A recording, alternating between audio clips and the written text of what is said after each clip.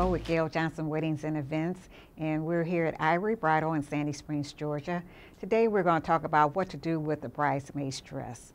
One of the things that you want to take into consideration is to make sure that you get a dress that the bridesmaids will like and that they will wear again. For example, we have Tally in a black dress, and it's short. This is very classic, and it's something that she can definitely wear again after the wedding.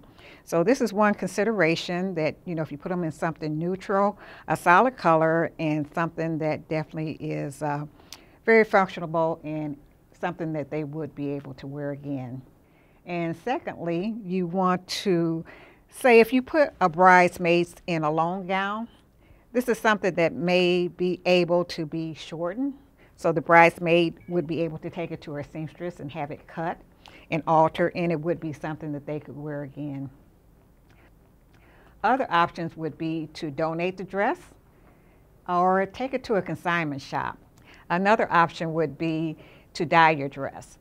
So for instance, if the dress was in a yellow or a pale colored shade of pink or blue, you would be able to dye that dress.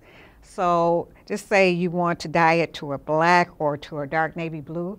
That is something that you probably could do yourself, or you could take it and have it professionally done. But that's also an option.